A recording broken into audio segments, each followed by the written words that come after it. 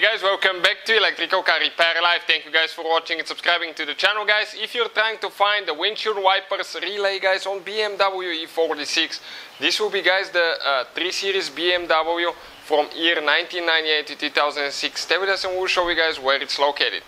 We will have, guys, more than 200 videos on BMW E46 because our mission, guys, is to save you as much money as we can.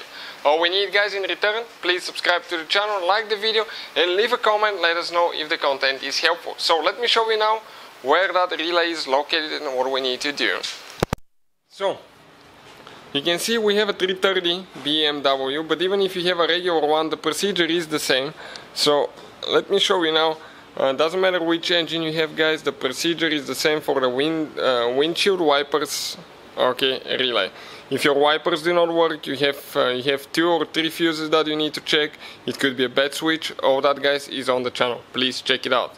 It explains how to test it. But if you're looking for your relay, guys, right here you will have one box. Okay, that box will be like that. Okay, let me show it to you quick. Okay, to get it in, perfect. It goes like that. Okay, and you have 1, 2, 3, 4 screws that you need to get loose with a Torx 25 star looking bit, which will be listed. That tool, guys, will be listed in the description of the video below. Check it out, the whole set is very affordable. And pull that thing up once you get the screws loose. Now I can show you 1, 2, 3, 4 screws, guys. And looking at it that way, you have your transmission computer, engine computer, and a few relays and a few fuses. You have only 4 relays and 5 fuses here. So which relay, guys, is for the windshield wipers? Okay, the relay that we're looking at, okay, it's this very right one right here, the one that's brown in color.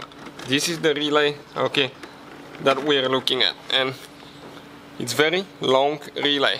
Usually they're not that long, but on that BMW this is the relay, you can see. So if you want to see, guys, where we get the replacement relay and how to test it also, you will find the information in the description of the video below. Check it out.